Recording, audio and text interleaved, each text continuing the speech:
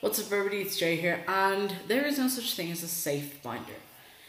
Now, I am going to explain what I said. I'm just starting it off by stating that as a fact that I thoroughly believe to be true, and I think that everybody should be aware of this. So, in case you didn't know about this, people have started to use the term safer sex instead of safe sex, because obviously no sex is 100% safe.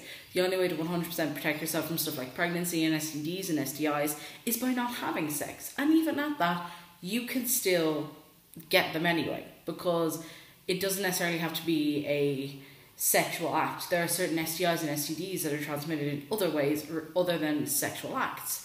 And therefore, no sexual act is free of risk. Ergo, people have started saying safer sex, because even if you use a condom, you still have a risk of a condom breaking, which would lead to a risk of an STD, a STI, a pregnancy, etc., etc. So, basically, general gist of it is, none of these things are 100% safe, but this is how to do these things more safely.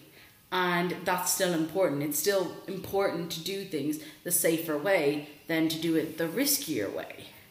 It's just saying that you're never 100% safe from the possible consequences, and that's an important distinction to make. How that relates to binding is kind of the same.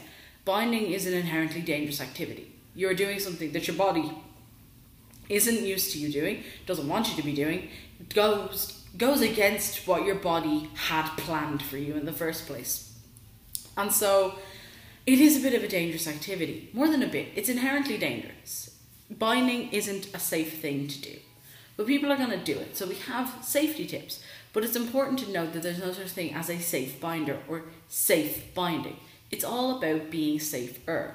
I could still injure myself wearing this GC2B binder, abiding by all of the rules of binding. I still injured myself when I had an Underworks binder, abiding by all of the rules of binding. It's still possible to do that. That's not your fault. That's not the binder's fault.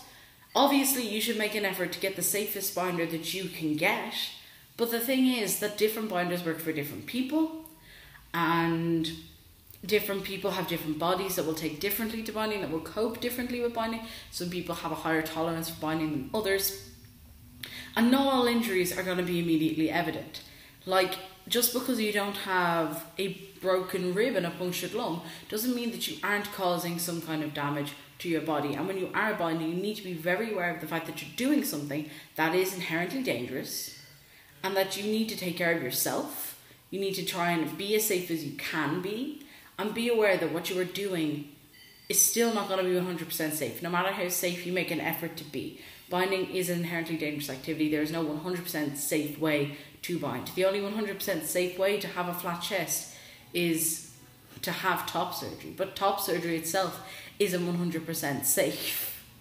So in essence, there is no safe option. It's just safer options, and that's an important distinction. I'm going to put a link in the description down below to all of the binding information that's available on the Trans Teen Survival Guide. A lot of it was either written by me or put together by me and other people on the blog. I've definitely been very much involved with it, and I do know a lot about binding. So if you do have any questions, particularly about binding safely, comment box is open. Thank you for watching this video. The like button is down there in the corner. The subscribe button is over there. Thank you for watching. I hope you enjoyed this, and I will see you next time. Bye.